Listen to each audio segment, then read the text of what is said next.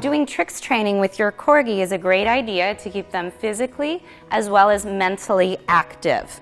It's important to keep in mind the Corgi's structure when choosing what tricks you want to teach them.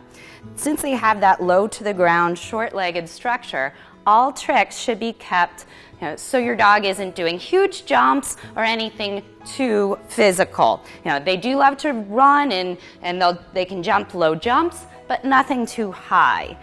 Doing weave between your legs is a great option, as well as sits, stays, heeling, and again, low jumps. Since Corgis are such highly intelligent dogs, it's important to keep your training sessions quick. You don't want to do too many repetitions of the same thing, or your Corgi will get bored.